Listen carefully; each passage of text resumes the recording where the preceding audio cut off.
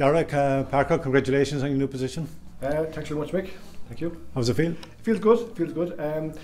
Yeah, it's great. It's both an honour and a privilege to be the manager of the community radio station. A station that means so much to the people in Youghal and the surrounds. So I'm very pleased. Darragh, have you any new plans for the station? Well, we started back in January with a new extended schedule. So we're now on the air 8 AM to midnight, 7 days a week. I suppose that missing ingredient we felt in our programming was the early morning slot on Monday to Friday. So now we're on the air from 8 o'clock. So was there a demand for that? Yeah, we felt that was the missing ingredient in our programming. It's probably prime time as people tune the most, and being off the air until 12 o'clock in the day was something that we're losing out listeners, losing out on potential people that were hoping to tune in and looking for the local radio service. It's fantastic, but I'd imagine there's a lot more work involved. Yeah, a bit more work, but again the structure's in place. We have the facilities. We have now this fantastic studio here since 2013. So I mean that enables us to provide longer hours, more room for more volunteers, more programs, more area, more space in the second studio to record programs, more training. So again, we're a bigger and better outfit because of our new premises, and that again will allow us to grow even further. And what the long-term plan would be to go 24/7. So we'd have a station that's always on, and again serving the people always. Darragh, you provide a wonderful service here, the media and radio station. But I've noticed there was an award ceremony going on here. There seems to be a lot more stuff going on behind the scenes as well, connected with the radio. We are a recognised training provider. We recently ran a 10-week course in conjunction with the CFI, the Community Foundation of Ireland. There was aimed at over 55s, and we taught them how to again make a radio program. They made two great programs with a gang of 11 in total, and they got their certs earlier. So again, we provide training courses. We work with other radio stations.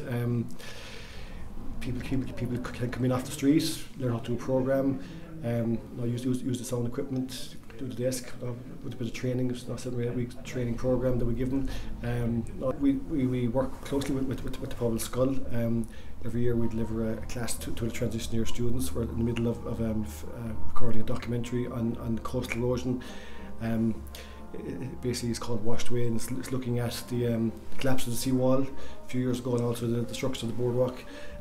So it's bringing kind of a global problem to a local level, so that's quite an exciting project we have at the moment as well. And speaking of global, Darragh, now with social media, the internet, you're out there as well. People are listening to you from abroad as well, I gather. Yeah, I mean we have an online streaming service, and there's people tuning into us from all over the place, from Hong Kong, Dubai, Holland, and it's great that now people that are associated with all expats and so on can tune in and hear us from around the world.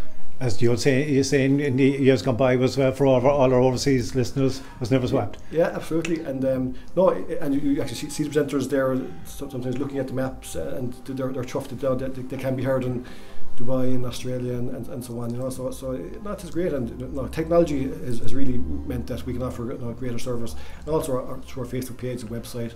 We try to bring the kind of a full communications service to the people. If they can't listen to us through the normal radio service, they can tune in online.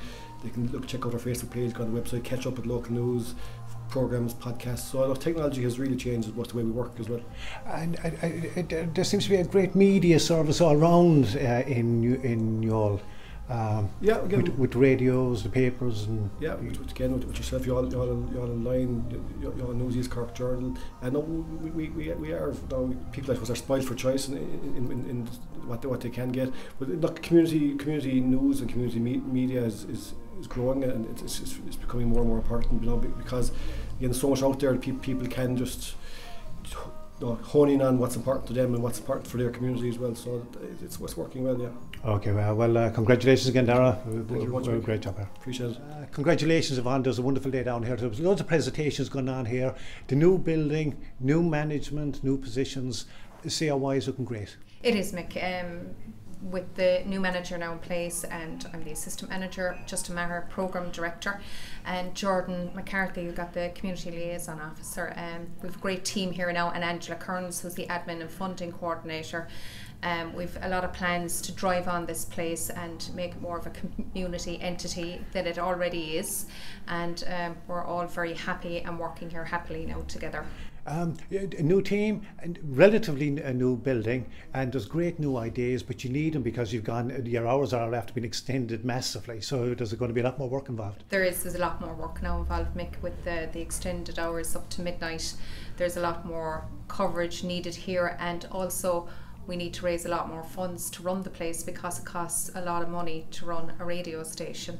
So we have to think of new innovative ideas for programming, fundraising, and for tapping into more funding streams through training and that kind of thing. Yeah, talking about the training, there was, people think of the radio as just like a radio station, you tune into it, but you train people as well because those presentations are earlier on. So. That's right, yeah, we train people in media, we touch on basic computer skills as well, we're doing a bit of training in that. There's the studios inside, people get good training in that, and those studios are state-of-the-art in fairness, and students coming down, the TY students coming down, they get training inside there.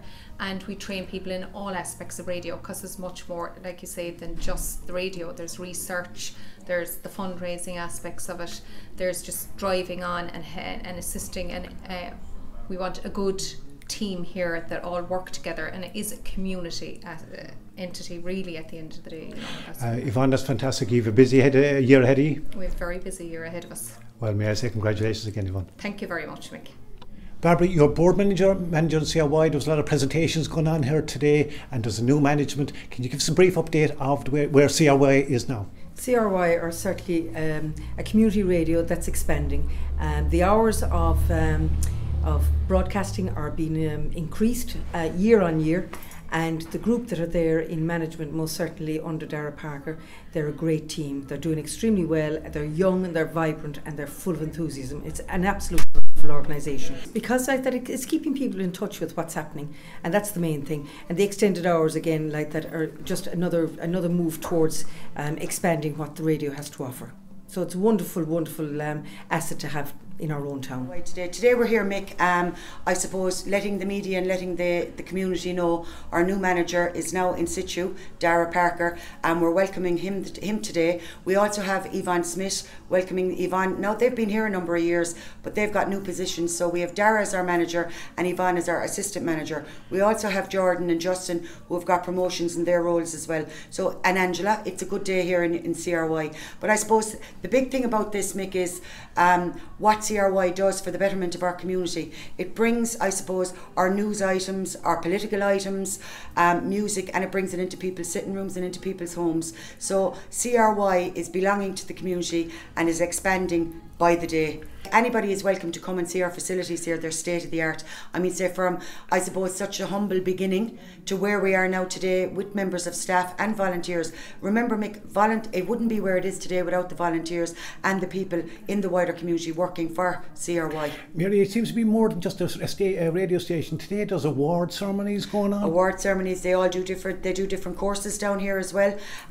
There's lots of things going on in CRY at all times. You have people being trained in media so that they can come on and run their own shows. So like it's getting bigger all the time.